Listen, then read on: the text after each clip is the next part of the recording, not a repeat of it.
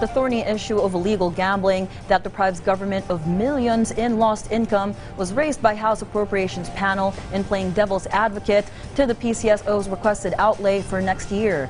Our Daniel Manalastas dwells on the requested funds by nation's major players in the gaming industry and the revenue numbers they posted over the first half of the year in this report.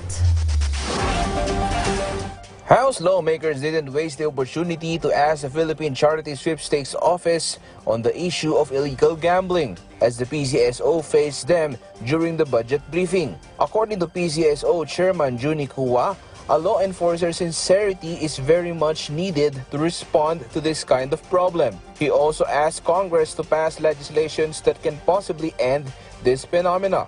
I think this is an issue that needs also to be studied by Congress.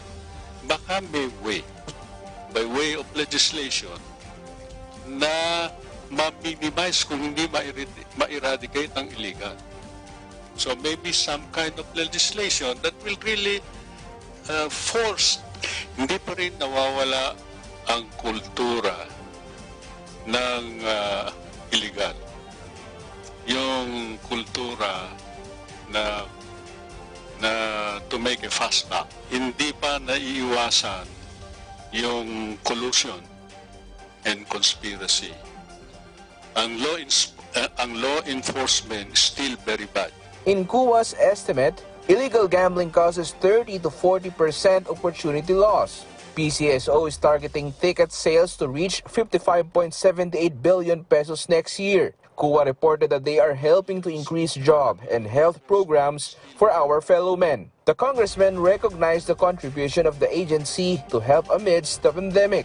Today, although the pandemic is not yet over, the challenge that we in government face is captured in two words: economic recovery. And PCSO continues to play a critical role in this endeavor. According to the PCSO, they have helped over 110,000 Filipinos from January to June 2022, amounting to 850 million pesos. And they said that Lotto and Small Town Lottery contributed in job generation.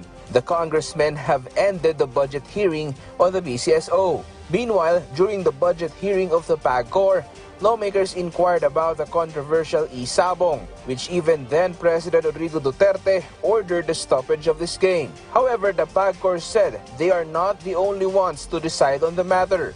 Hindi naman po kami din lamang ang mag-decision nito. I honestly, well, I was saying earlier, we will have to get the signal from President BBM about this matter. Daniel Manalastas for The Nation.